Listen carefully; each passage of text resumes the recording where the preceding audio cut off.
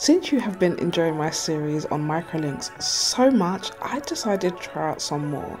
So in today's video, we are going to be trying out some hair by a company called Curlsqueen. I am truly amazed at these beautiful, natural looking results. Now let's get into the tutorial.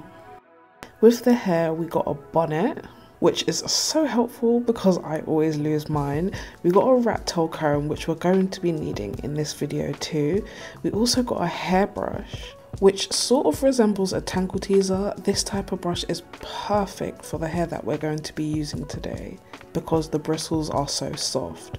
We also got some crocodile clips to help section our hair and some velcro strips to help stop flyaways and make installation easier. The texture of this hair is in water kinky curly comb. Oh my gosh, it is beautiful. It's a mixture between spiral curls and S curls. When buying curly hair extensions, it's very rare to see two different curl patterns. That makes it look even more natural because who has the same curl pattern all around their head? Nobody. The length is in 20 inches and we have ITIPS. If you want to see a really detailed video on how to install ITIPS, I will leave the link in the description down below. But if you're new here, we're just going to do a quick run through. So first of all, I'm going in with the rat tail comb that was provided and parting my hair in the middle. Then I use a section clip to hold that section out the way. Then I'm using the rat tail comb again to create another part just underneath the one that we just did, and I'm starting off with a very small section to practice on before I go in and do all of my head.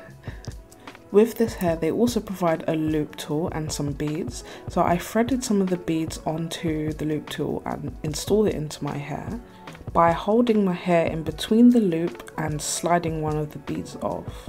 I'm also making sure that there's no flyaway hairs caught into the beads. I'm installing 2 beads just as a little warm up because you guys, I am so bad at parting. Then we're going to grab one of the ITIPS, slide it into the bead, and then using the hair pliers provided, just close the bead shut. And there we go, there is our first ITIP. The first time I installed ITIPS, I was really scared, but since this is my third time, I've gotten used to it now. It does look daunting at first, but if you take your time with it, it's really easy. Altogether, it took me about an hour and a half, and I didn't even end up using all of the hair.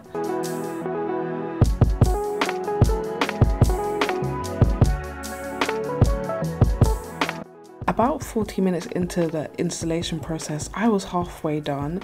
As you can see, I'm really bad at parting. Your partings don't need to be perfect. The only thing that needs to be done is to make sure that there are no stray hairs caught onto the beads. And this is the hair when it's completed. I can't believe that's only 2 packs. Look how full it is. Now I'm just going to go in and hydrate and blend the hair with olive oil's replenishing conditioner.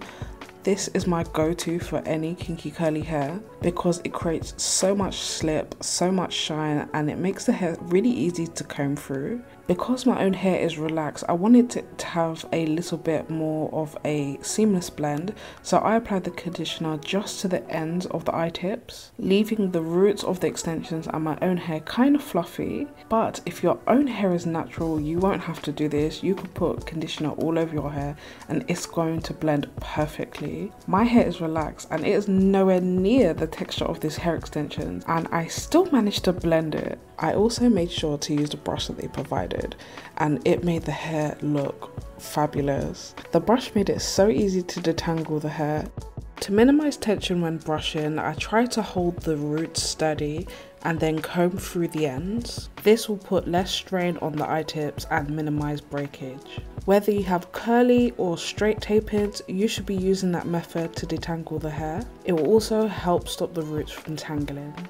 Then I took down the braids that I had as leave out, and I only did a middle parting. As always, I'm like a one-trick pony, and this is the finished look. Wow, I am speechless. That is only 2 bundles of hair, and look at how full that is. Since I've been wearing ITIPS, I've been obsessed with wearing my hair in a ponytail because it's so hard to get a natural look when wearing wigs and trying to put it in a ponytail. It just doesn't have the same effect, and this looks incredibly natural.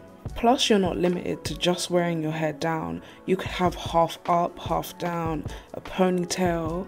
Also tried out this hairstyle with the cute little pigtails. Oh my gosh, I love it so much.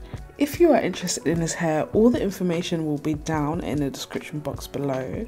Comment down below if you would try ITIP extensions for yourself.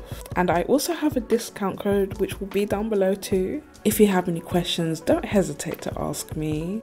If you like this hair, give this video a thumbs up. And as always, I'll see you guys in the next video. Bye!